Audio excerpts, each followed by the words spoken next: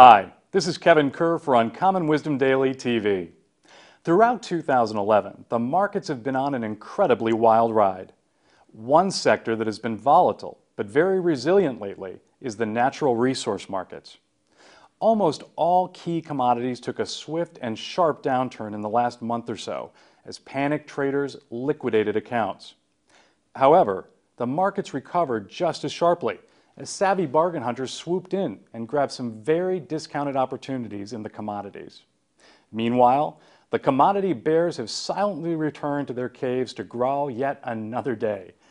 Now, don't get me wrong, there's certain to be another round of selling pressure and the inevitable corrections that we always see with every long-term bull market. But the opportunities in commodities for the long-term investor remain solid.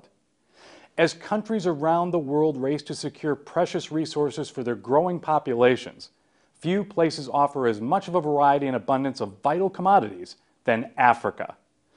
For many people, Africa conjures up images of extreme poverty, violent natural disasters, and almost non-existent infrastructure. There is no doubt there are major problems. After all, 70% of Nigeria's 140 million citizens live on less than $1 a day, so many investor fears are valid. Even so, much of these conditions are changing rapidly as the investment opportunities in Africa are simply too great to pass up. And China is the one country that sees that.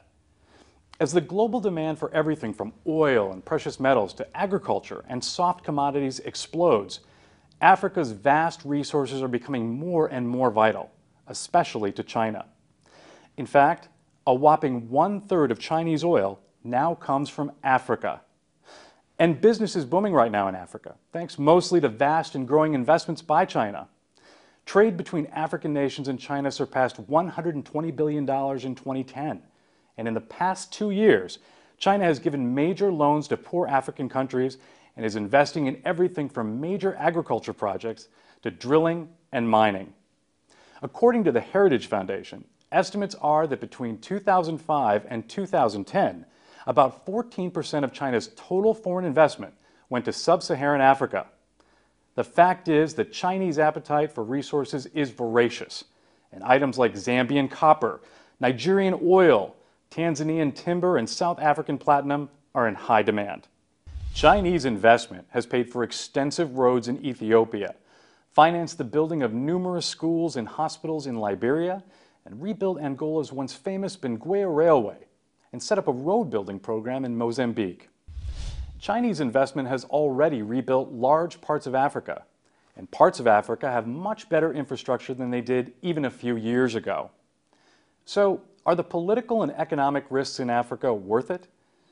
Well, African companies are some of the most profitable and fastest growing in the world, hands down.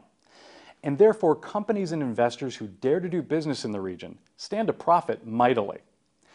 Look, you have economies that are growing 5% to 6% annually, and it's routine to find stocks that are trading for 5 to 6 times earnings, which is more or less non-existent in the US market. You can often find banks that are trading for less than even book value. The opportunities are everywhere. One idea is to invest in multinationals that already have operations in Africa, such as Nestle and Unilever. There are also several key ETFs. The Market Vectors Africa Index reflects the Dow Jones Africa Titans 50 Index, which contains a broad exposure to Africa. And the iShares MSCI South Africa Index is based on the MSCI Index for South Africa, which is the most developed of all African economies. No matter how you choose to take on some opportunities in Africa, the risks remain, but the rewards could be well worth it. I'm Kevin Kerr from Uncommon Wisdom Daily TV. Thanks for watching.